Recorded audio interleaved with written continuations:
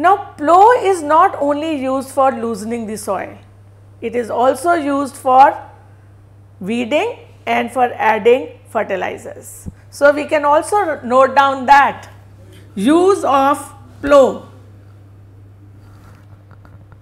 Number 1, loosening of soil.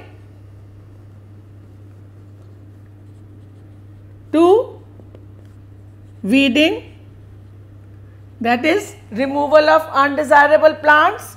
Number 3, applying fertilizers.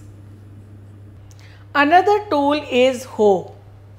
The only difference between a hoe and a plough is that plough has a triangular strip of iron, while hoe has a blade of iron, sharp blade of iron.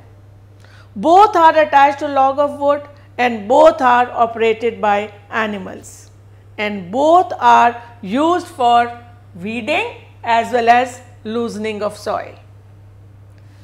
Third and the most modern method is by using cultivators. These cultivators are attached to the tractors. So, the tractors do not need animals, they burn diesel.